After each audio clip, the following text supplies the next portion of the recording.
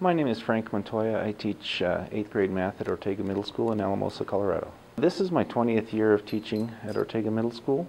20 years later, I'm still loving it. Everyone always talks about when they see the light bulb goes off. And that is such a special moment when you're going through something, and especially the kid that's struggling, and then you do something and they say, "Oh, I get it." You know, it's just such a great feeling. Talk has been about reducing the number of teachers again, which is always a difficult thing. That's going to mean larger class sizes, fewer offerings for the students, which is a bad thing. Our number of elective offerings has been going down steadily for the last few years, which I see as unfortunate. A lot of the professional development outside of the district has stopped. Early on, I was fortunate to be able to go to a lot of different conferences and workshops, and that has stopped a lot. Lately, they've started giving a little bit of that back, but not very much, not nearly as much of the support as we used to get with that. So I think I'm fearful for the newer teachers that aren't going to get that experience of networking with other professionals and getting all the experience that they have to share. In the classroom, we are seeing class sizes are increasing a little bit. Fewer resources as far as classroom budgets. So those are probably the biggest major impact things.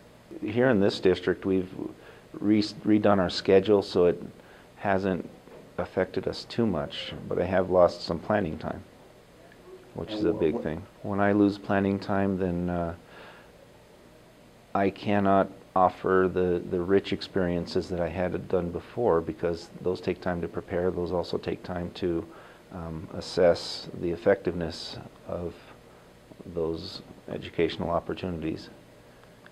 Early on, I had the opportunity, like I said, to go to lots of different conferences and get some experience that way. I also was in some programs where I got some technology for the classroom, and that has gone down. I don't have as much technology, yet I feel I have more experience, so it's kind of just changed a little bit where the experience kind of takes the place of the technology. It would be great to have that technology to enhance it as well. I've been fortunate that math has started to become more of a focus in our district, and so some of the technology funds have gone towards math. So we're fortunate in that aspect. But, you know, is it going to continue that way, and then are we going to have outdated supplies that we're still using in 10 years that have not been replaced? I don't know.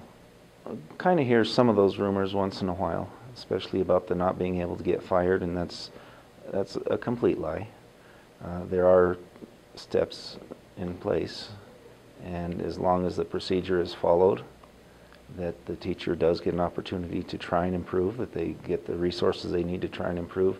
If that doesn't work out, you know, then unfortunately maybe that teacher does need to find some other career, but they should not just be dismissed without the opportunity to try and improve.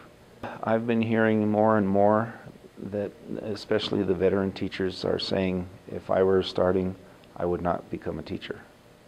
And people that are encouraging their own children, do not go into education, find some other profession, because it's getting more and more difficult.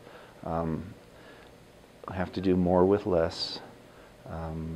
Our future, it just does not look good.